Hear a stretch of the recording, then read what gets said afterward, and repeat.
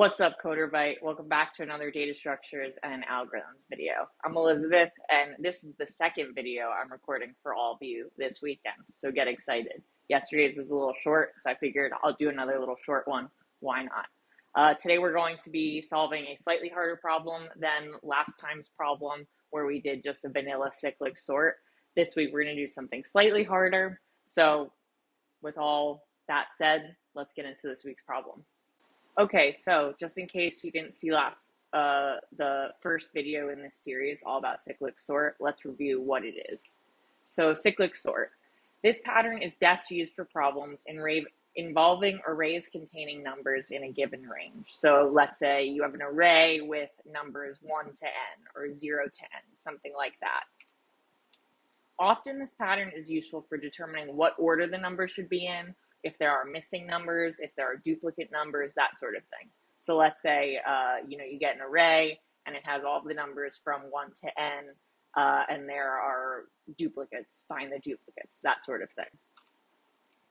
Using this pattern, we can do all of the above with a maximum time complexity of a big O of n. So that's a linear time complexity. So rather than doing any sort of nested loops where we're taking one element and looking at every single other element for each element, something like that, this is something that we can do linearly, which basically means we're only looping over the array one time, or we might loop over it a constant amount of 2 times or 3 times, but as long as it's a constant amount, we can drop that constant. So that's why this specific algorithm is really cool and useful.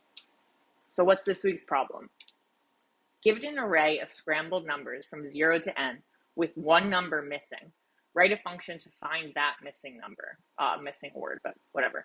Write a function to find the missing number in big O of n time without using any extra space. So again, ding, ding, ding, cyclic sort, because we have to do it in constant time without using any assisting data structures. So let's look at an example input here. We have an array with the numbers 0 to 4, it looks like, and we are missing the number 2. So we would expect our output to be 2 here. So what's our approach? How can we use cyclic sort in order to figure this out? So for this one, we want to sort the numbers using cyclic sort. And what that will do is it will put all of the numbers that we do have in the proper place, except for one remaining number, which will be the number that it's going to take this place of the missing number. So you'll see what I mean when we go through the example. But basically, after we sort the numbers, you'll see why, but we'll be able to find the one number that is not in the right place, and where that number is in the array, its index, that will be our missing number. So let's look at an example for why this will work. So here's our input from the previous slide. We have an array of 0, 1, missing 2, 3, and 4, and we're looking to somehow find that the number 2 is what's missing. So the reason why this works is because, and here are the indices of the array up top here, just to be clear. So the reason this works is because when we look at that first number, right, we initialize our I at 0, we see that it's a 4. And what would happen when we start to try and sort this? 4 would need to go to the 4th index, which doesn't exist in this array. And why is that? It doesn't exist because this is an array of all the numbers from 0 to n with one number missing. So that means that the length of this array is going to be 1 less than the spaces of all of the numbers, including the missing number that we're looking for. So when we go to sort this, we don't have the 2 to swap with 4. It's missing from this array. So this 4 won't actually go anywhere. And instead, what we're going to do is we're going to swap the rest of them, sort the rest of them, which will bubble this 4 into the 2's place, because the only swap left to make at that point would have been 4 with 2, but we don't have the 2. So 4 will be in 2's place, and we'll know we're missing 2 because 4 is there. So let's watch that happen. So we have 4, we have nowhere to put it, we skip it, we iterate, we add, we increment I, and we keep going. So we move our arrow, now we're in this place. So what do we have to do? We have to swap 0 with 4, right? Because 0 needs to be in where 4 is taking up that spot. So let's watch that happen. We move 0 and 4. Oh, we have nowhere to put 4 again. So we iterate, we increment I. Okay, so now we're at 3. What's in the 3 spot? 1. So let's swap 3 and 1. And now we don't have to increment I because we still have a 1 that's out of place, right? Because 1 does not equal 1, the index where it's at. So we want to swap 1 and 4, finally, right? And finally, we are left with everything is in its place except for the 4, because the only swap that we could possibly make for 4 is if we had a 2 to put in its place, but we don't. And we know that it's a 2 missing because 4 ends up in this remaining index of 2. So that's the approach. It's actually pretty, again, it's not that much different than last problem that we just did. So yeah, let's write some code for this. Okay, so as usual, I am in Visual Studio Code. It's a totally blank file, and I think I'm just going to start by defining my function. So we have a function, and this is going to be find the missing num. And this is going to take an array, and that all looks good. So let's define some test cases. So here we have our first test case, which I'm just going to copy and paste from the slides. So it's that same array, which is missing 2. So we're going to expect our output to be 2. And then I have a few more test cases. Here's a bigger array, and this is missing 7. Here's another array, and this is missing 4.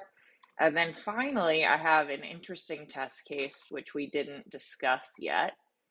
So this is actually has all of the numbers, right? So this has 0, 1, 2, 3, 4, and 5, which means it's missing 6, right?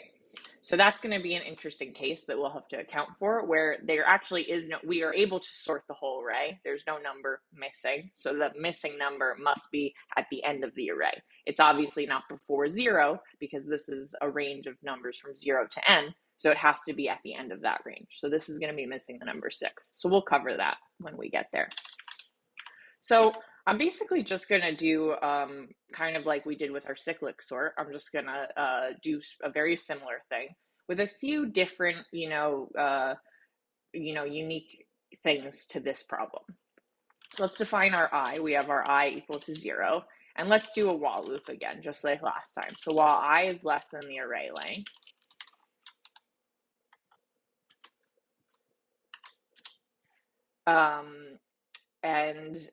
essentially what we want to do here is we want to still do that if else check, whether or not we should increment I or we should do the swap, right? So those are two things. We have to swap the elements or we have to increment I. So we still want to do the same thing as last time, that we want to increment I if a number is already in its right place, right? So that will be easy. That's, let's say, the element that we are looking at currently, let's give that a name. So let's say the new spot, because remember, whatever we get at that I will be the index of the new spot where that's supposed to be going. So let's say the new spot is I. So if the new spot is equal to I, right, we want to increment. So we want to swap the elements if it's not equal to I, right? So let's just make that clear, right? So this is the increment case, and this is the swapping of the new elements, or swapping of the elements.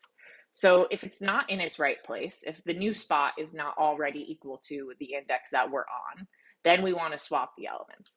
When else do we want to swap the elements in this problem? So I guess when else do we not want to swap the elements? So we don't want to swap the elements if whatever we're at, if the new spot is outside of the bounds of the array, meaning that it's greater than or equal to the length of the array, right? So the length of this array will be 4. 4 is greater than that length. So we need to make sure that both of those things, right? It's not already in its place, and it's also not outside the bounds of the array. Both of those things have to be true. So for that, we can check that the new spot is less than the array length. And if it's less than the array length, we want to swap them. If it's not less than the array length, aka it's equal to or greater than, then we want to increment I. We want to just leave it where it is.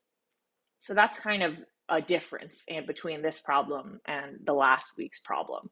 Another difference that's just to make sure you're following is that this week we don't have to do any -1 between the number and its index in this array because these numbers are from 0 to n, whereas last week's numbers were from 1 to n. So the 1 had to be in the 0th spot, so we always had to subtract 1 from the actual element to find the index where it was supposed to be. This week we don't have to because it's 0 to n, so 0 has to be in the 0th spot, 1 has to be in the first spot, etc. So we don't have to do any of that -1. So just keep that in mind. Make sure you're kind of oriented and you understand the context here.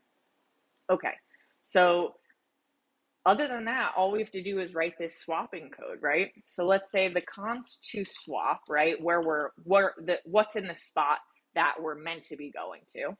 That will be the array at the new spot, right? So that's what we need to swap, right, with whatever's at our new spot. So then we just have to swap them, right? So the array at the new spot is going to be equal to the array at I, which is, we already defined above, is the new spot itself, right? We're putting the new spot exactly where it's meant to go. And then the array where we are, R of I, has to be whatever we want to swap with, right? So that's where the thing that had to go to the new spot, that thing now took the place of this to swap. So we have to put that back where we are. And that's the whole thing. So let's just return the array here and see what we get. Because we're not done yet. We still haven't done any of the logic of like, what's the missing number. But I want you to see what happens here. So let's look at our test cases. So let's say node code. And here we have our sorted array, right? We have our sorted array almost totally sorted. And each of these is almost totally sorted, except you'll notice that this has a 4, which is out of place. It will always be the nth number, which is out of place. So 4 is in the second spot, so we're missing a 2 here. Here we have 6 is out of place. 6 is in the 7th spot, so we're missing the 7. No, that's not true, excuse me. 8 is in the wrong place. 6 is in the right place. 8 is in the 7th spot, so we know we're missing the 7. Here we have another array. 6 is in the wrong spot, so we know we're missing 4 here because it's in the 4th place. And finally, we have our array that is totally sorted, which means what we're missing is actually 6, is at the end of the array. So how do we do that? How do we find, what is that missing? What is the actual missing number? So remember, we can go through this array multiple times as long as it's by a constant amount. So every single time we run this function, we're going to go through it twice, or every single time we run this function, we're going to go through it 3 times, rather than an exponentially growing amount of times. Let's say if we were to go through this array once for every element or something like that. That's how you get an exponentially growing function. So we can actually go through it again. So I think what we'll do is we'll just define a for loop here, because we can exit early out of a for loop once we find it. So I is less than the array length, I plus plus. And because I is actually already defined up here, and I think that this will be its own thing, but just for clarity, let's make this a j. And basically, as soon as the array at j is not equal to j itself, right, because we're expecting every element to be exactly in the same index that the element is, we can return j, right, because that's the missing index. That's the index at which we have something that is out of order or not in its right place. And essentially, if we go through all of that and we never found something out of place, we just want to return the length of the array, because that will be the missing number, which is at the end. So in this case here, we'd get a sorted array, and they would all be in place, and we'd want to return 6, which is the length of this array, because 6, length is not 0-based index, so we can just take the length and return it. And let's see what we get. So we get 2, 7, 4, and 6. Perfect. So we get exactly what we came for. So again, this is not much harder than last week's problem. I would say the things to watch out for are, what to do with that element that has nowhere to go, and what does that actually mean to us. And then this little bit where we actually go through the array, we find what's not in its right place. And if we don't find anything that's out of place, then we know that it's the last number missing, and then we return the length. Those are the things that make this problem slightly harder. It's not just a plain basic cyclic sort. But this is the perfect problem to apply cyclic sort, because at the end of the day, we don't use any data structures that we don't already have, which is this array that we're given. And we also only go through it 2 times per function call. So it grows with the length of the array, which is linear time. And that's it. I hope everyone enjoyed. Well, that's it, everybody. Another relatively easy cyclic sort problem in the books. So hopefully this showed you how we can apply that regular plain basic cyclic sort to a problem and actually solve something that has like a little bit of a twist to it. And next week, we're going to take this and solve a much harder problem, also applying cyclic sort. I hope everyone's doing well. It was very fun to video for you guys 2 days in a row. And I'll see you next time. Bye.